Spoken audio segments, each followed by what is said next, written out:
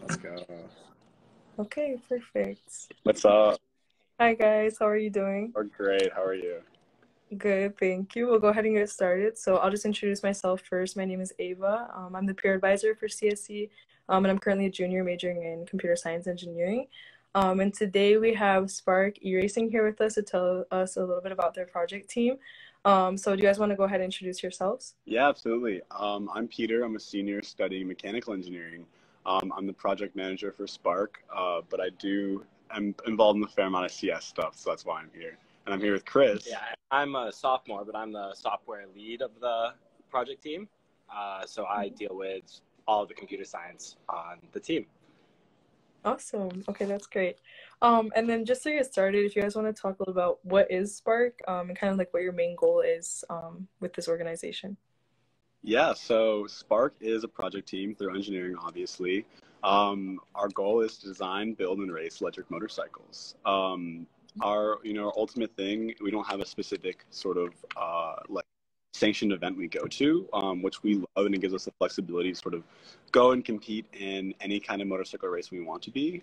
So that could be anywhere from like dirt bike racing to like land speed records, but we choose to do road racing, and that is sort of really fun because we do race against other college teams. We also race against a lot of privateer teams and some, like professional teams in like real world professional club and professional racing. So the ultimate goal is to build sort of the fastest electric bike we can, specifically for racing, and show the world what University of Michigan and what Spark is able to do. Or sort of exist in a cool spot too, because electric motorcycles aren't that, like it's not really a developed industry or market yet. So we get the luxury of being able to like sort of be on the cutting edge of the entire like industry as it exists. So that's why we love it a lot. That's great. Okay, that's a great overview. And then if you also want to go into maybe talk about the different teams that you have within Spark, and kind of what they're called or what they do within those teams. Yeah, so we do a lot of the major like subdivisions just based off like the discipline we call them. So there's a mechanical team, there's a software team, and then there's our electrical engineering, and our business team, of course, because we have to pay for what we're doing. We cannot forget about this. But that's like sort of the main subdivisions, and then beyond that, we'll have like team leads be below that. So like busting all those big disciplines up in like the respective subsections in the bike. So for software, for example, there's like an embedded lead. Go ahead, like powertrain control, data, data analytics, display, and then it's the same. Mechanical has a suspension lead and a powertrain lead, more than I can count. So that's sort of like the hierarchy we run it. Yeah. That's awesome. Okay, that's awesome. There's different teams. And then what kind of skills can people learn through Spark? Or like what kind of skills have you guys learned from coming in there? So many skills. Whatever you decide you want to learn. So Peter has learned everything about this bike. He knows it inside and out. But the average member, I would say, learns a very unique set of skills that's unlike anything you learn in school. So, for example, software, it's so different than anything you would learn in an EECS class, as you're learning how to interface with multiple other companies and how to use their technologies together. And it's unlike anything, especially with it's such an undefined project that it's really fun to like, it's almost like real world experience of how coding is used out of the classroom. Yeah. And then for the other divisions, it's a whole bunch of like hands-on like learning stuff that the university like it's hard to teach that. All the real world problem solving things, when you actually get a real tangible problem, how you're going to solve this. That along with a lot of important like life skills, like like pitching yourself to companies, how you get sponsors, how do you have these meetings with real people, not just like fake meetings like you have. I personally like the basic skills you'll learn as any member on any team is you're going to learn how an EV works. So straight up, that makes you super sick asset to anyone in this world, knowing all the basic systems in EV, how they go together, how they interact, and how they go to make a vehicle move. And then beyond that, basically whatever you want to dive into, we don't really like push anyone any specific direction. So whatever you find interesting, you can jump into that, and you will pretty much learn all there is to know about that part of the industry, especially with most EV stuff. So we're on the cutting edge of a lot of battery stuff. We really have great ties with the Battery Lab at the University of Michigan. We're doing custom-made battery management systems. So that's like a lot of computer engineering and software engineering on that, and that's going basically all the way down from what's currently at hand at the research level, all the way through like what's been done in industry and what can we do to push it further. So I've learned an incredible amount. I've gotten hired for a job because of Spark, because all the stuff you learn. I mean, it's truly incredible, and just the real world experience that you can't get in the classroom in terms of design and manufacturing is unparalleled. That's great. That was a really great answer to overview the skills. And then with that too, do you think you need to have prior experience to join Spark, or did you guys have prior experience beforehand, or what the typical experiences of people? Chris, did you have prior experience before joining Spark? I came into Spark last year with absolutely zero prior experience. By the time when I joined, I was starting 280, and really, it doesn't help at all to have prior experience. If you know how to like work your way through the terminal of a computer on the software side, that's about all you need to do. And it's really about, you kind of build up your own sense of maturity on the team, of understanding your boundaries of what problems you can try and solve. And then that's where the learning comes. It's picking your fights and finding out how to solve them, which is very different than what you learn in school, which is here's a really well-defined spec of what you have to finish, and we'll tell you how. It's just going to be hard. We don't really deal with that whatsoever, especially on the software side. And we do emphasize like learning. We understand that, we are a college team, so everyone's working sort of part-time, full-time student, part-time engineer on Spark. So our big recruiting classes are primarily freshmen or sophomores. We love to have, juniors and seniors join, but that's really the majority is freshmen. So we prioritize learning. We know teach people what they need to know. We know nothing or very limited stuff that we do is taught in the classroom. So we have pretty much the first like half of the semester for when we start a design cycle, we have new candidates, new recruits in. It's just focused on learning. So we have a lot of established curriculum, things we call crash courses, which are specific to those sub teams we talked about below those major disciplines. And so you don't need to know anything coming in, pretty much. I don't think anyone who runs the team, Chris is now running this entire software team, didn't know anything a year ago. You learn fast, you learn hard, but we encourage that because having our members be as well educated and as well competent as possible is the goal, and we can't expect industry professionals to step in when they're 18, 19 years old. So that's great to hear that you guys have like a set curriculum, it sounds like, for teaching people and so that's really great to hear. And then moving on from that, I kind of want to talk about competitions. You had mentioned that in the beginning that you guys do some competitions. So do you want to talk a little bit about what those are like, where you guys have traveled to before, and kind of like if everyone goes, or I guess like overview of competitions? Yeah, so our competitions currently for the bike we've built now, we're racing the ARMA Racing Series. It's the American Historical Motorcycle Racing Association, which is really funny because we're nothing historical about what we're doing, but they're really supportive of teams, and they have an electric class. And electric motorcycle racing classes are harder to find in the US than they are in Europe. So for right now, we're racing with them, and they've been super kind to us. So far, we've gone to a race in New Jersey over the summer. That was in June. That was super fun at New Jersey Motorsports Park. And then we also went to a race in September in South Haven, Michigan at Gingerman Raceway. So they're super fun. We rent an Airbnb for the weekend, usually like Thursdays through Sundays. We get there on Thursday, and then it's all hands on deck. Like we're running long days, long hours. We take generally around like 15 people to a race. In the past, that's been basically everyone who wanted to come. We anticipate in the future, it's especially with like during those were like during the summer, so we had less people who could actually show up, and then during the first week of the year, so it's like a little more limited people who can be there. We're having races sort of next semester. We anticipate a lot more people coming. Um, so in terms of who goes and who doesn't go, it's more like a seniority thing. Who's gonna be able to race, and this is their last opportunity to. Who has like 4 more years of opportunities to race, as well as people who really are critical to making the bike run. It's not like, so like Chris and I will be there because we built and programmed the bike, and we know what's going on when things break, because things always break.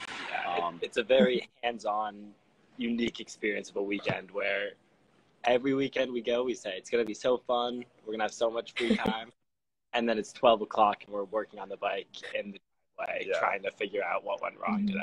Usually like 6 a.m. to midnight days, working on the entire day, because things always break inevitably. But they are some of my favorite memories from college. They're like so much fun.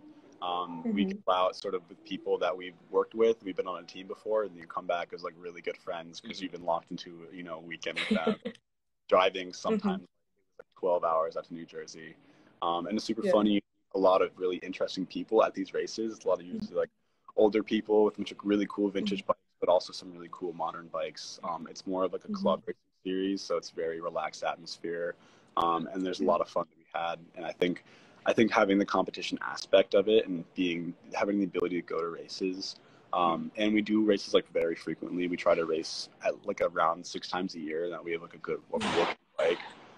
Between like 4 and 6 times a year would be ideal. We race a lot, so we have a lot of opportunities to have that fun, and keep campaigning a bike, which we like more compared to like other teams when they only, unfortunately they only have like 1 shot a year to compete. That sort of makes it fun. So that's why we love it, and they're insane. They're really, really fun. That's awesome. That was a really good overview of competitions too. They sound like a lot of fun, like stress but fun. So that's good. And then I wanted to ask, so you had mentioned briefly that Spark has helped you a lot professionally too, where companies have like recruited specifically for you because you're in Spark. So can you talk a little bit about what kind of companies people who are in Spark typically go to work at? If there's like different companies, or is it more in the same field? Or I guess your experience as well. There's a whole bunch. We send people all over the place. We have like, obviously we exist in the EV space, so we've sent quite a few to Tesla, and then adjacently quite a few people to SpaceX, for like the big. But I mean, all over sort of like the industrial field. I know people who have gone to Whitney. We have a whole like slideshow or whole like presentation slide about this. But a lot of big name companies. The automotive companies love to see us. We have some new Rivian interns we're sending out, which is really cool. But the EV companies love to see the experience with EVs, and not only EVs, but the fact that we sort of have to approach EVs differently. We can't supply generic EV recipe. We're more, limited on the power density. We're a smaller vehicle, right? But we need to have a lot of power compared to how small we are. That's just kind of how motorcycles work. In terms of how the amount of EV stuff we need to cram into a small thing, it puts us, in a unique experience to where you have a lot of a lot of experience making custom batteries, integrating stuff that's not just off the shelf, but more of a custom application, which is cool. Beyond that, there's a lot of big name companies, a lot of small name companies. I know in like every single one of the interviews that I've done, I've had internships, but like Spark is like the primary thing companies want to hear about. They love to see that the leadership opportunities, should you want to be a leader on the team, and like just actual tangible work you've done, that's sort of self-motivated. I think companies like to see that as well. We're doing this for free, and it's a large time commitment, and we're also on top, so it shows really good time management.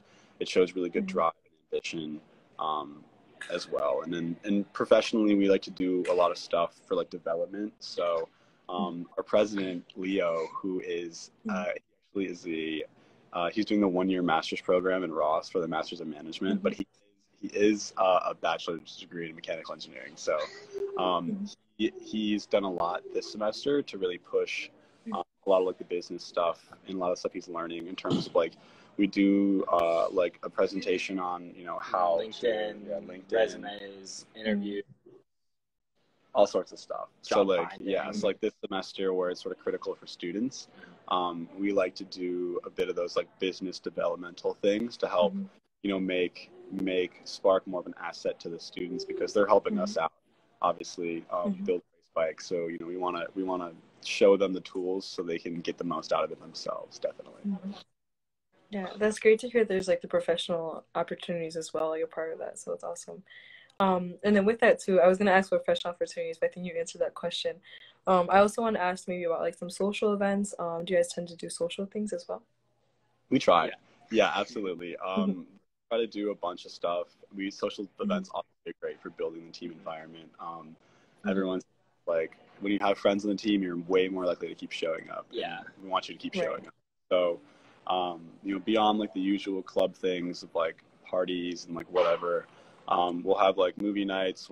We played like volleyball instead of having a general meeting. We just went out in the North Campus volleyball court and played volleyball. We recently had a SAD to our IM soccer league. Yeah, we have a Spark IM soccer. What else? My Spark Minecraft server. For those who like, we have our own dedicated server for Spark. And in a bunch of other ways, we try to stay connected. We try to do like silly things. Like tonight's meeting is going to be where each of like the team leaders is going to present on another one. So actually, me and Chris are presenting his information, which I'm going to gather. So it's just to make the team more enjoyable, like more exciting, better environment.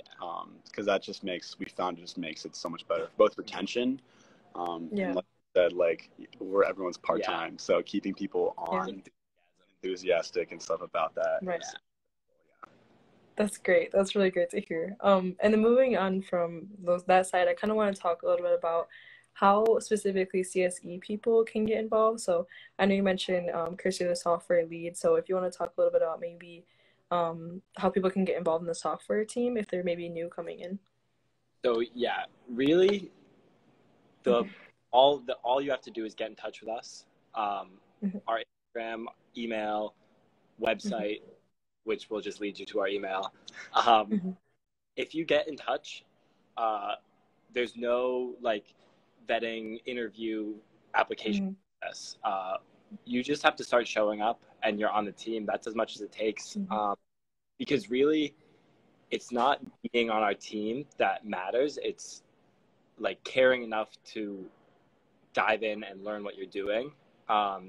What's gonna make you feel like you're actually a part of the team. You're not gonna know what you're doing, and you're not gonna really meet other people outside of your team, and it will just feel like a job and a chore. But if you show up to our meetings, you'll be welcomed in on the first day. So that's as much as it takes, just wanting to do it. With that too, I know previously you had mentioned there's different like sub teams in the software team. How are people placed into those? Is there like specific ones people have to go into, or is it just off of interest? It's more of like what you're interested in, pretty much. We don't really want to like box people in those certain teams. Even if you decide you want to do mechanical engineering or electrical engineering, totally fine. It's really, we're just looking for people who are enthusiastic about what they're doing, and that's it, because that's what really matters on it. So like if they have a certain like skill set that they might be better at, we might encourage them to go one direction or another. If they have like rigorous C++ experience, we might throw them on a certain part of the team. But it really is up to them. I think a lot of people actually come in as undecided and then bounce around between a lot of the sub teams or like the disciplines, and then figure out, I like this part of engineering the best. And then each of our leads, like Chris, are like sort of advertising their time to engineering and then kind of getting. But yeah, it's what they want to explore, what do they feel interested in, is what they can do, and then if they don't want to do that, they can bump around and choose what they want to do. So that's great. That's awesome.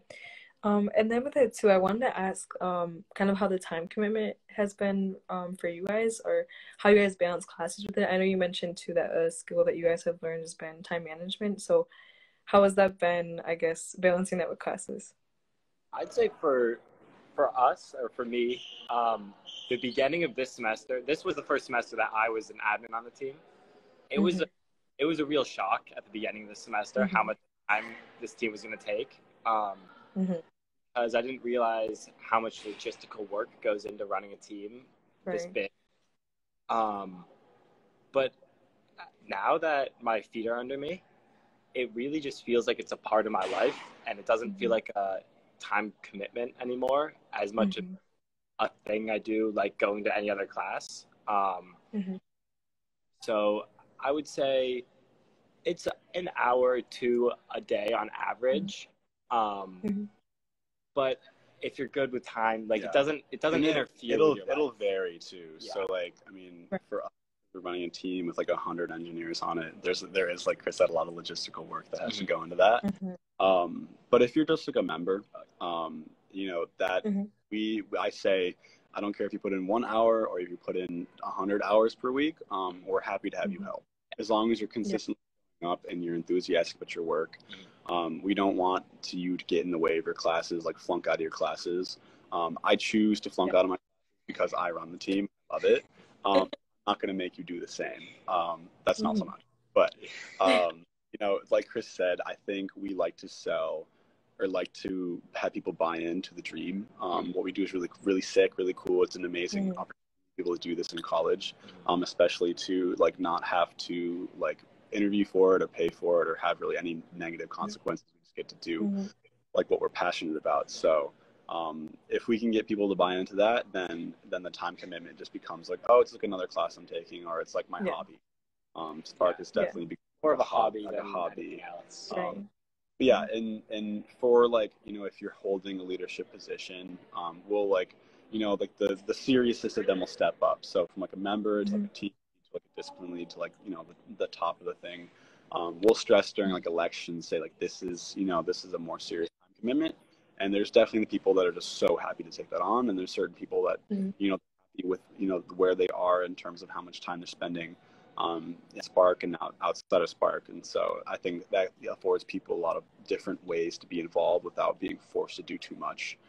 Definitely didn't want to become the type of team that's going to be hit like crazy timelines or crazy quotas and like becoming entire life unless you want it. So that's it. Right.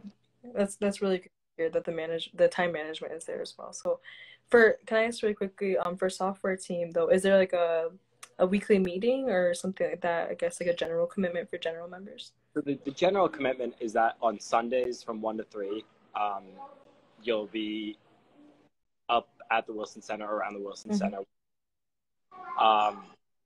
Although that does still, even that, which is our software meeting, varies. Sometimes smaller groups won't be able to make it or will have a better time.